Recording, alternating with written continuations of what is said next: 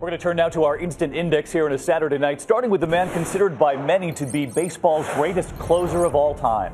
Mariano Rivera calling it quits. The 43-year-old Rivera, 18 seasons with the New York Yankees, the most saves in the history of baseball, 608 as he starts the season. Always humble, this is how he answered when a reporter asked if he's one of the greatest of all time.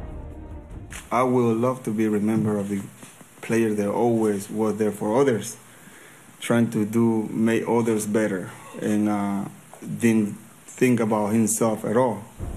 Rivera says in retirement he wants to spend more time with his family and working in his church. And his number 42, which he shared with Jackie Robinson, will be forever retired with him from Major League Baseball. From baseball fans to fans of a different sort tonight, wondering what's going on with Justin Bieber.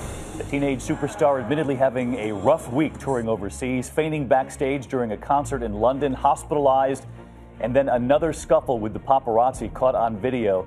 Tonight, the 19-year-old singer now headed to Portugal, but we have learned one of the concerts there already canceled. And tonight, as we head to bed, we all have to turn the clocks ahead by 1 hour. We will lose an hour of sleep, and this evening, a health alert. As we do it, doctors say make a concerted effort, though, to still get the same amount of sleep.